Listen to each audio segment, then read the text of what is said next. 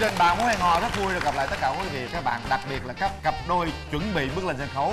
Chúc cho tất cả mọi người sẽ thành công rực rỡ trong ngày hôm nay. Và Quỳnh Linh, Cát Tường hy vọng rằng hai cặp đôi ngày hôm nay sẽ bấm nút và họ thành công, cũng như là anh em mình sẽ thành công. Đúng và rồi. ngày hôm nay tất cả chúng ta đều thành công. Và bây giờ đến với cặp đôi đầu tiên. Xin mời Hạ Màn.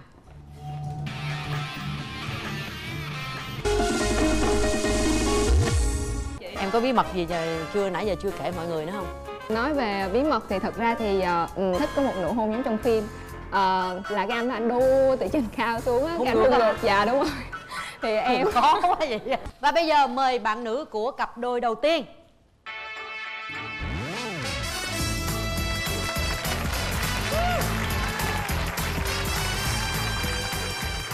Dạ, em chào chị Cát Tường, em chào anh Quyền Linh và em cũng chào tất cả các vị khán giả ở đây. Mời bạn trai.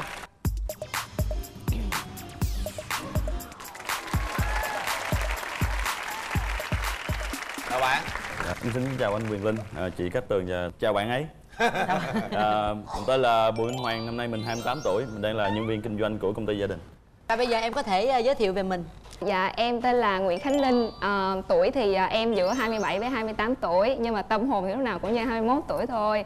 Em là nhân viên văn phòng, em làm tại công ty quảng cáo và truyền thông. Quê em ở đâu? Em sinh ra và lớn lên ở thành phố Hồ Chí Minh. Còn ba mẹ em thì là gốc Hà Nội, cho nên là trong một con người em thì em có hai cái văn hóa là Bắc và Nam. Nói chung người em gì cũng nửa nửa hết trơn á, tuổi cũng nửa mà quê quán cũng nửa nửa. Rồi bây giờ mời anh bên kia tiếp tục. Công việc cụ thể của bạn là gì? Dạ, công ty nhà em kinh doanh về nữ trang. Nữ trang vàng hay bạc hay là... Dạ, nữ trang vàng đó chị. Như thế này không lẽ không có người yêu trời? Em có thể kể sơ sơ qua tình trường của em được không? Dạ, em cũng có hai mối tình rồi. Mối tình đầu tiên của em á thì em đi nghĩa vụ, là em quyết định là đi nghĩa vụ xong rồi về lập gia đình. Thì trong thời gian em đi nghĩa vụ thì có một cái biến cố cho nên là hai người chia tay. Biến cố là cổ biến cố hay là em biến cố? Tất nhiên là cổ phải không? Dạ. Rồi cái mối tình thứ hai thì cũng quen nhau một thời gian 1-2 năm, vô tình là em bắt gặp thấy người đó đi với một người khác. Đi thôi mà, có gì đâu. Chẳng may bữa đó thứ bảy thì em hẹn người đó đi chơi, cái là người đó nói người đó bệnh, xong em mới chạy đi mua thuốc. Thì đang mua thuốc xong quành lại nhà người đó thì thấy là người đó ra đi với người khác. Đi là... có nắm tay gì không? Thôi vậy là hiểu rồi, người ta đã báo bệnh ở nhà mà đã đi với người khác rồi còn... Không phải, bây giờ phải làm rõ chuyện này ra. Bởi vì đi cũng không vấn đề gì cả, thậm chí chở người ta nói thứ bảy là máu chảy về tim, mà thứ bảy mà báo bệnh nằm ở nhà, ta đi mua thuốc tới đi với người khác còn thắc mắc cái gì nữa. Không thấy lý do này nó chưa ổn lắm. Nói chung là không phải là một lần. Dạ. Đúng, cái không phải một lần thì được, nhưng mà thấy một lần là không được ha. Thôi bỏ qua đi. Lần hai mối tình đó, bên đó mấy mối tình? Em có 3 mối tình chính thức với lại một cái mối tình đơn phương thì cứ coi là 3 rưỡi đi. Rồi 3 rưỡi. Dạ. Cuối cùng chia tay cách đây bao lâu? Dạ chắc gần được 1 năm. Ngày hôm nay đến đây đem này theo chi? Cái gọi là ưu điểm của em đi ha, em biết mỗi thứ một chút. Ví dụ như em biết vừa đàn vừa hát guitar nè, hoặc là em biết ảo thuật nè, rồi em cũng biết nửa công gia chánh hồi mỗi thứ tức là không có cái nào mà nó hoàn hảo hết. Nói chung chị biết rồi, em cái gì cũng nửa thôi, chị hiểu mà. Và bây giờ mình có thể tặng... Dạ, mà cho em nói trước chút xíu ấy là tại vì em hát thì nó không quá hay. Dạ, cho nên là mọi người chăm chú giúp em thấy rất nhiều người của em hơi hồi hộp. Không sao cả, 1.000 pháo tay ủng hộ cho bạn ấy.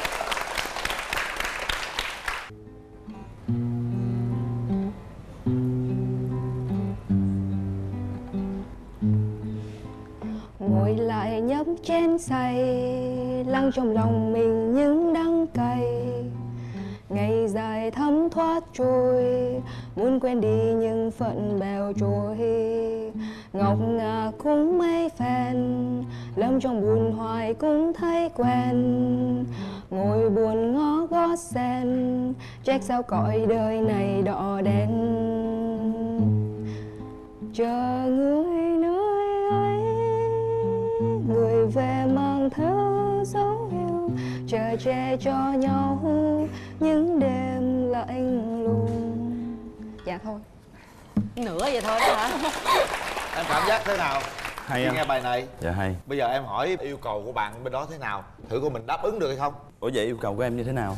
Dạ, em thích một cái người chân thật, hoạt bát, vui vẻ. Nói chung là lúc nào cũng nghĩ mọi thứ theo chiều hướng tích cực, năng động, vui tính. Cái mẫu người lý tưởng của em là bố em, cho nên là những cái mà em vừa kể vừa rồi là bố em có hết. Và bạn trai bên đây có muốn làm bố cô này không? Giống bố đó. Thì chắc giống thì em không giống được hết, nhưng mà chắc cũng được 70%. Em có yêu cầu gì quấy không? Nói chung là em cũng thích cái mẫu người là biết chăm lo cho gia đình. Không thích cái mẫu người mà xe xua, càng bình thường càng tốt. Cái lúc mà mình cần đẹp thì mình cần đẹp thôi. Bản thân em có những cái ưu điểm gì không? Dạ, ưu điểm của em thì em có thể chăm lo cho bạn gái được. Và việc nhà thì người đàn ông cần làm cái gì ở nhà thì em có thể làm được. Ví dụ là em làm được cái gì? Thì điện, nước, lau nhà, quét nhà, giặt đồ. Dạ. Mẫu người bạn trai lý tưởng của em là người như thế nào? Ngoại hình hả chị? Ngoại hình. Dạ. Ra thì em không cần quá đẹp, với lại là không hói. Không hỏi. Dạ. Dạ, với lại là không. Em chào anh. Lý do tại sao không hói? Hói đâu có ảnh hưởng gì tới ai đâu. Dạ. Hói đâu có ảnh hưởng gì hòa bình thế giới đâu. Dạ đúng rồi. Thật ra thì hói thông minh, em cũng biết cái điều đó. Nhưng mà ý là nó thuộc về cái cảm giác ấy anh. Với lại là cao một chút, đừng có ốm quá, đừng có mập quá. Nói chung là em chấp nhận có bụng để ôm cho nó ấm. Rồi với lại sạch sẽ. Đó, nói chung là em chỉ cần có nhiêu đó thôi. Dơ không được hả? Sạch sẽ cỡ nào? Dạ, ý là đừng có bỏ bữa tắm nào nè. Đừng bỏ đánh răng. Có bỏ bữa nào không? Ngày em đều lắm phải tắm lần. Ngày tắm lần có. Được rồi, nhiêu đó thôi phải không? Dạ, em nghĩ ra được em sẽ nói thêm. Rồi còn nữa hả? Đó, nhu cầu như vậy đó ha. Nói chung là nãy giờ anh khai thác hết những cái gì mà cô gái bên đó muốn. Dạ, em tắm có một lần. Cao mét mấy? Em cao 1m74. Em mà mình nhìn bạn này quen hình như có gặp ở đâu rồi á. Ngồi dưới đây đúng không? Dạ đúng rồi. Ế vững bền đúng không? Dạ đúng rồi. Bây giờ hỏi nè, bây giờ quen nhau khi nào cưới? Nếu được thì tìm hiểu vòng 3 tháng. 3 tháng? Dạ. Nhẫn cưới có sẵn? Nói chung là đầy đủ hết rồi. Đầy đủ hết rồi. Chỉ đợi là lấy nhau về ở đâu? Dạ ở nhà riêng. Ở nhà riêng? Có nhà riêng luôn rồi? Dạ ông nhà thuê á. Ông làm tôi hụt hẫng quá không? Không, lại là em cũng là tỏ ra được là em vui vẻ. Đúng rồi vui vẻ. Nhưng mà thực chất là có nhà riêng không? Dạ có nhà riêng, nhưng mà cưới xong mới mua. Tiền có rồi gì? Dạ. Thì thảo nói vậy đi. Làm tôi hụt hẫng quá. Không bấm tôi bấm á, tôi nói trước rồi đó. Được rồi đó. Chị Duyên hả chị? Em có bí mật gì nãy giờ chưa kể mọi người nữa không? Nói về bí mật thì thật ra thì cái này em kể ra em cũng hơi ngại. Ý là em thích có một nụ hôn giống trong phim. Chị có coi Người Nhện không chị? Là cái anh đó anh đu từ trên cao xuống á, cái anh đu ngược. Dạ đúng rồi. Thì em khó quá vậy. Đó thì em anh treo lên kia kìa ha. Anh buông dây xuống, đu xuống đây hùng cái nha. Dạ, nhưng mà thật ra thì em cũng hiện thực hóa nó rồi. Có nghĩa là cũng không cần phải đu dây đâu chị. Tại vì cũng khó. Nói chung là hung ngược là được. Chẳng hạn như nằm trên sofa thì cũng ngược đầu nhau vậy đó. Chị nhìn em không chắc gì. Nay quay xong chương trình thì chị về chị kiếm người chị thử cái chiều này được. Hung ngược vậy? Được không? Được. Được. Dạ, không biết. Cảm ơn em đã em cho có tật chị. xấu gì không đó? Có bí mật rồi đó, em có tật xấu với bí mật gì muốn chia sẻ không? Dạ, thì em chỉ có tật xấu là bây giờ em còn ham chơi, với lại em hay chơi game. Ok, bây giờ mình sẽ cùng giao lưu với người thân hai bên xem thế nào. Em đi với ai? Em đi với anh của em. Rồi, chào bạn. Anh ruột hay là anh bà con? Dạ, anh đi chơi chung. Vâng, em chào anh Nguyệt Linh và chào chị Cát Tường. Chào em. Tôi chào Sao em thấy cô bên đó thế nào? em thấy nãy giờ là em gật đầu là muốn gãy cổ luôn rồi đó. Em gật đầu gây cổ luôn hả? Nhưng cái quan trọng cái hợp tính hay không á? Em đi chơi với bạn em thấy có hợp hay không? Em thấy bạn nữ này thì cũng là một người gọi là đặc biệt đó. Biết đàn ca hát. Còn Minh Hoàng á, thì thực ra Hoàng rất là hiền. Hoàng nó hiền lắm. Em đi chơi mấy năm nay em biết mà. Quen bạn nữ thì chỉ có bị ăn hiếp với lại bị bỏ thôi. Thiệt không? Dạ thiệt mà. Rồi, cảm ơn em. Mình có đi với người thân không em? Dạ có, em đi với mẹ với hai chị gái. Dạ chào cô. Xin chào hai bạn Khánh Linh và Cát Tường. Dạ. Hôm nay đi được đồng hành cùng với con gái tham dự cái chương trình thì tôi thấy rất là thú vị. Cô nhận xét gì về chàng trai ngày hôm nay? Thật ra những cái phút mà ít ỏi trên truyền hình ngồi đây thì chưa nói lên điều gì cả. Thì bây giờ chủ yếu là cái cảm nhận của mình, ngay cái cảm xúc và cái ấn tượng ban đầu khi mà kéo rèm lên á, để mình hãy nghe cái mách bảo của trái tim là chính. Đấy là tùy con quyết định, con cũng thật là thoải mái đi. Tại vì là sau cái buổi ngày hôm nay dù có bấm nút hay không bấm ấy, thì mình cũng có thêm một người bạn. Cảm ơn cô. Rồi nghe mẹ dặn chưa? Nghe là tùy theo trái tim mách bảo. Dạ. Mẹ không có tạo áp lực gì cho em cả. Dạ. Ha. Dạ. Nãy giờ mình giao lưu với nhau để có thể thoải mái thôi. Còn bây giờ thì đúng như là cô nói, tùy trái tim mách bảo khi mà người ta kéo màn lên. Chúng ta sẽ có 2 phút để trò chuyện. Kéo màn. Bây giờ thoải mái, hít hơi thật sâu vào để nhìn đối phương của chúng ta. 2 phút, bắt đầu. Dạ em chào anh. Anh đừng nhìn em cười, anh hỏi em chút đi. Em có hay ghen? Dạ em nói không thì không phải, mà nói có cũng không phải, nói như em nửa nửa đó, giống như Cát Tường nói, tức là em sẽ đúng lúc, đúng thời điểm. Anh thích như vậy, chứ đừng có ghen quá. Em biết ảo thuật đúng không? Dạ. Anh cũng biết ảo thuật. Mà em biết có 2 cái thôi. Thì cái gì anh cũng biết tí cũng giống em vậy đó. Có thể là mình ghép cho coi nó nhiều hơn không? Dạ. Nói một câu gì đó tỏ tình với bạn gái thật là lãng mạn chút xíu nào. Quay đầu ôm hôn gì đó. Thôi bây giờ em không nói, em hát được không? được, quá được chứ. Em xin hát bài Ngày Hạnh Phúc. Người đã đến bên anh một ngày, sưởi ấm anh qua đêm đông dài. Từ ánh mắt đầu trao nhau, lòng anh đã thầm yêu em. Từ hôm ấy anh bỗng thừa nhiều, nhìn mắt em nói lên bao điều. Chết một anh này. Không sao đâu anh. Vậy là cũng giống em một nửa rồi đó. Hết thời gian. Chúng ta để tay vào một nút bấm. Các bạn đang đến những giây phút tôi nghĩ rằng hết sức là thiêng liêng trong cuộc đời. Phải suy nghĩ thật kỹ, cảm nhận. 3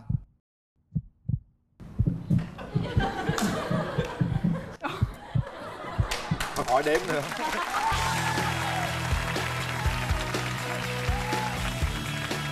Cái bộ nôn quá hả? Dạ. Nào, 2 người nắm tay để cảm nhận giây phút thế nào.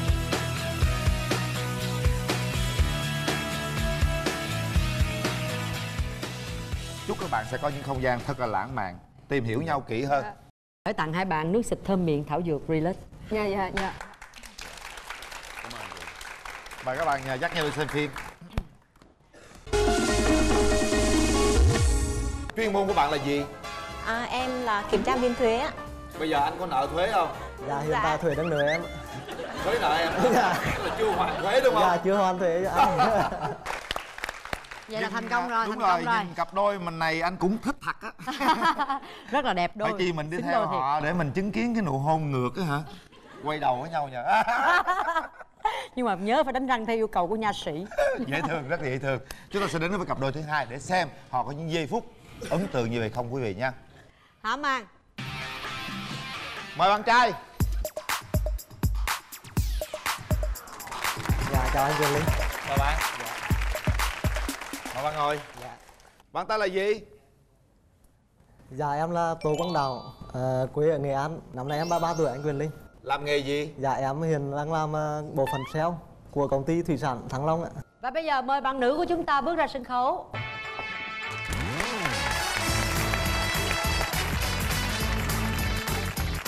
Em chào chị Cát Tường. Em chào anh Quyền Linh và chào mọi người có mặt trong khán phòng ngày hôm nay ạ. Chào bạn. Dạ. Rồi em tự giới thiệu về mình. Dạ, em là Nguyễn Thị Nguyệt, em năm nay 30 tuổi.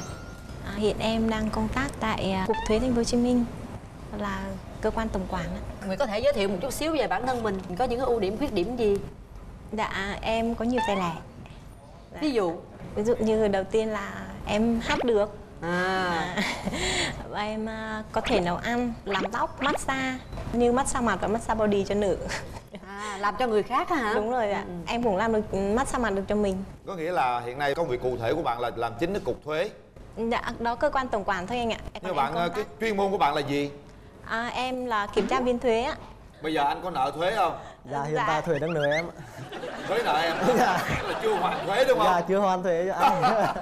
Sẵn đây đòi luôn. Em đòi luôn, hôm nay đòi luôn. Hỏi cái thủ tục hoàn thuế sao? Dạ. Em ơi, bây giờ thu thuế doanh nghiệp vậy, thuế gia đình nhà mình thuế thu làm sao em? Giống như tuyên ngôn của ngành thuế tụi em đó là thu được thuế và thu được lòng dân luôn ạ. Thu được thuế, thu lòng dân. Dạ, nên là nếu cả thuế gia đình thì em cũng muốn thu được cả hai thứ đấy. Tức là thu trên tinh thần tự nguyện. Ủa Nguyệt là quê đâu Nguyệt? Em quê ở Thanh Hóa anh Linh. Thanh Hóa với Nghệ An cũng gần. Dạ, giáp dạ. ranh với nhau, không Dạ. sao cả. Đạo có mấy mối tình rồi? Dạ về mối tình thì em có một. Vậy thì bây giờ sau cái mối tình đó chúng ta rút được kinh nghiệm gì? Thì nói chung thì em nghĩ là yêu chậm và yêu lâu dài thì tốt hơn là yêu nóng vội. Bạn cần điều gì ở người phụ nữ? Em muốn một người phụ nữ nhẹ nhàng, biết suy nghĩ trước sau. Dạ, rồi nói chung là người đó có một cái tấm lòng tốt là ok. Như vậy thì bạn nữ có yêu cầu gì không? Em thì em không yêu cầu nhưng em thích ạ. Những cái mà em thích ạ. Em thích một người thông minh, sống tình cảm. Em đồng ý với cái quan điểm của bạn nam bên kia là có tấm lòng chia sẻ với tất cả mọi người. Em không thích con trai gia trưởng, bảo thủ, keo kiệt. Trước đây mình đã có bao nhiêu mối tình rồi? Dạ em có 2 chị. Mình chia tay cách đây bao lâu? Dạ hơn 1 năm rồi chị. Thế bạn nam có tật xấu gì không? Em thì nói chung là tương đối nóng nảy. Và cái việc mà kiềm chế cảm xúc thì cũng đáng phải cần cải thiện nhiều chị. Còn tật xấu gì nữa? Em nghĩ là sống cả nể. Cả nể. Dạ, sống cả nể và hơi cả tin. Còn bạn nữ có tật xấu gì nói luôn cho bạn trai biết? Em rất bất ngờ vì những cái tật xấu của bạn nam giống em. Rất là cảm tính phải không? Dạ đúng rồi, em cũng cả nể. Nhiều khi em hay nói với mọi người là em mất đi khả năng khước từ. Nghĩa là có thể là em thấy điều đấy là không tốt, hoặc là em thấy là việc đấy là thực sự là mình nên dùng, mình nên từ chối. Nhưng mà em lại... Nếu vậy thì bây giờ chị yêu cầu em hát bài hát để tặng mọi người và chị nghĩ em cũng không thể nào khước từ. Dạ, em xin tặng mọi người một bài hát mà em thường hay hát trên cơ quan. Trường Sơn Đông, Trường Sơn Tây, bên nắng đốt, bên mưa quay. Em giang tay, em xòe tay, chẳng thể nào mà xua tan mây, chẳng thể nào mà che anh được. Chưa rút sợi thương ấy mấy trăng mái lợp, rút sợi nhỏ đan vòm xanh, nghiêng sườn đông mà che mưa anh, nghiêng sườn tây em xòe bóng màn. Rợp trời thương ấy mây màu xanh suốt, mà em nghiêng hết mây về phương anh, mà em nghiêng hết ấy mây về phương anh. Duyên quá. Rất là hay, nghe nó ngọt ngào dễ sợ lấy đi nó trên hay, mặt. nổi da gà Trời em, luôn á. giọng hát ngọt quá đi. Dạ. Sợi nhớ sợi thương hả? Dạ. Anh bên đây nó sao xuyến quá, anh lấy luôn 2 sợi luôn. Dạ. Ngành thuế mà hát hay quá. Không ngờ luôn ha. Ngày nào cũng tiếp xúc biết bao nhiêu doanh nghiệp vô đóng thuế. Không lẽ không có tình cảm nào hết với người nào đó hay sao em? Thực tế nó không vậy đâu anh ạ. Thấy vào nộp thuế mọi người cũng vui vẻ gặp em rồi. Ôi không phải đâu anh. Người ta sẽ không vui khi nộp thuế đâu ạ. Đâu có gì, em nói thế chứ nhiều người nộp thuế vui lắm á. Giống như anh với Tường đi nộp thuế cười hả luôn. Không, nếu mà anh với chị Tường đi nộp thuế cười, cái này em hôm nào phải nhờ anh chị tới tuyên truyền. Có anh tuyên truyền rồi, anh có khai thuế qua mạng. Em biết đúng rồi, cái đợt anh quảng cáo cho bên em cũng biết luôn ạ. Thuế cũng quảng cáo. Mình có mẫu người bạn trai lý tưởng mình như thế nào không? Về ngoại hình, vóc dáng để chị qua chị xem mặt nè. Dạ, em thích bạn nam cao chị. Cao từ 1m7 trở lên thì càng tốt ạ. Cao chi dữ vậy? Mình đâu có cao nhiều đâu. Em muốn con mình không giống em. Thay đổi thế hệ phải không? Gì nữa? Cao. Em cũng không thích đầu hói rồi. Nhiều người không thích đầu hói quá ta. Hói gì? Có chứ ai đâu không thích ta. Đâu vén vén lên coi, che cái mặt tiền cũng vậy. Không hỏi gì. Không hỏi thì vuốt lên coi. Ý dạ. Bao nhiêu? Em thực ra cao 1m64. Từ. Dạ, còn để nó cải thiện đời sau là chắc là em nghĩ là phải trên 1m7. Dạ. Thôi nó chi thì cải thiện, giờ mình sanh con ra mình cho uống nhiều chất vô ngay từ Dạ, đầu, dinh đúng dưỡng rồi, nó cho nên tốt là- vô thì cao thôi, đúng không? Dạ. Chứ đâu cần thiết phải cha cao con mới cao. Dạ. Không giống ông hàng xóm vẫn cao được như thường. Mét 64 à, nhưng mà đẹp trai lịch sự lắm. Được. Thôi cho gặp người thân nữa coi sao, em có đi với ai không? Không Dạ hỏi em đi nha. với em trai và bạn. Em trai em ruột đó hả? Dạ em con chú. Xin chào anh Quyền Linh, xin chào chị Cát Tường. Thấy người bạn gái bên này như thế nào? Thì nhìn bạn Nguyệt, nếu như mà nhìn mới gặp á thì nghĩ là khoảng 25 tuổi thôi. Cái mà bạn Nguyệt yêu cầu của bên phía người đàn ông của mình á, thì thấy là đã có nhiều đặc điểm, nhiều ưu điểm. Ví dụ như là tính trung thực, thẳng thắn, rồi có trách nhiệm. Mình cam đoan 100% là bạn của mình là có. Cam đoan 100% luôn. Bảo hành trọn đời. Rồi, cảm ơn bạn. Vậy mình có đi với người thân của mình không? Dạ em đi với 2 người bạn của em ạ. Dạ em chào anh Quyền Linh, chị Cát Tường, chào bạn ở trên sân khấu và các bạn khán giả. Rồi, chào em. Thấy anh bên kia sao nè? Dạ em thấy anh bên kia là thanh niên nghiêm túc đó chị Nguyệt. Rồi, cảm ơn bạn. Bây giờ chúng ta sẽ gặp nhau đi. Bây giờ sẽ đến lúc chúng ta trò chuyện với nhau trong 2 phút. Kéo màn lên. Và đây là quyết định của riêng bản thân mình nha. Hồi hộp chờ đợi dõi theo 2 phút của hai người. Nào, quay qua đi bạn. Trời. Rồi em tặng lịch. Rồi em cảm ơn anh Đạo. Em cảm nhận về anh đầu tiên như nào? Thực ra là vừa mới kéo màn lên thì anh khác xa với tưởng tượng của em. Nghĩa là em nghĩ tại cái giọng nói của anh hơi bị khó, em khó nghe. Em nghĩ là chắc anh là một người chắc là có vẻ là khô hơn, nhưng mà nó đã khá hơn rồi. Anh thì người sống tình cảm lắm. Dạ. Hiện tại là em đang làm việc ở quận nào? Em từ Thủ Đức. Thủ Đức hả? Dạ, Còn là gia đình ở ngoài quê hả? ngoài quê ạ. Gia đình anh ở ngoài quê. Dạ. Em nghe hai người rất là nóng tính. Vậy thì khi nóng tính ai sẽ nhường ai? Nóng Chắc chắn là em nhường rồi ạ. Tại vì em nóng vậy thôi, nhưng mà thấy người ta nóng hơn là em thôi. Anh ấy cũng có một chút gia trưởng và hơi quyết đoán đấy. Về cái gia trưởng và hơi quyết đoán thì đây là cái mà em nghĩ là một cái điểm sượng á. Em thấy là mình dễ bị sượng nhau chỗ đấy. Tại vì khi nói là em cũng có nhiều cái em cũng cá tính lắm. Có nghĩa là khi mà em đã tiếp thu mọi lắng nghe, thì em cũng muốn được là cái ý kiến của em đưa ra đó cũng được lắng nghe. Và mình sẽ gọi là mình đàm phán để sao mà đạt được cái sự ở mức hài hòa nhất. Chứ không phải là em hoàn toàn sai, anh hoàn toàn đúng. Vì thực sự cái ngưỡng đúng sai á, nó nằm đôi khi là nó sự cá nhân, nó không có tiêu chuẩn nào hết á. Bây giờ bạn trai hãy tỏ tình, nói một điều gì đó thật tình cảm với bạn gái rồi chúng ta quyết định. Thực ra thì anh cũng có cái ấn tượng đầu với em và cũng tương đối là tốt. Thì cũng hy vọng là anh em mình cho nhau cơ hội để mình tìm hiểu nhau nhiều hơn. Thì cùng hôm nay đến đây rồi cũng được quen em, anh rất là vui. Dạ, em cũng có cùng cảm xúc đấy với anh. Hết thời gian. Hết giờ. Rồi, xin mời bạn để tay vào nút bấm. Chúng ta hãy suy nghĩ thật kỹ và quyết định có đồng ý hẹn hò với nhau hay không. 1 2 3.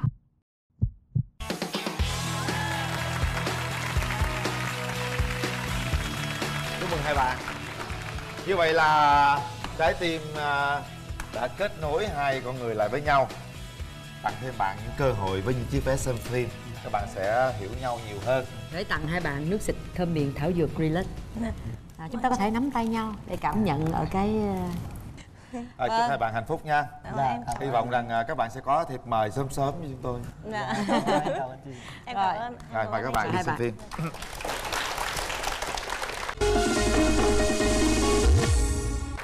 Chúng ta không thể nói trước điều gì sẽ xảy ra, chỉ cầu mong tất cả mọi thứ đều bình yên, hạnh phúc đến với tất cả mọi người. Đó là những gì mà chương trình Bạn Muốn Hẹn Hò luôn luôn đem đến tất cả quý vị và các bạn. Và quý vị có thể đón xem lại chương trình của chúng tôi trên kênh YouTube MCV Media. Và quý vị đừng quên nhấn subscribe. Và bây giờ Quyền Linh và Cát Tường xin nói lời chào tạm biệt. Hẹn gặp lại quý vị trong chương trình tuần sau, được phát sóng vào lúc 15:20 Chủ nhật và 22:30 thứ Hai hàng tuần trên kênh HTV7 Đài Truyền hình Thành phố Hồ Chí Minh. Xin kính chào.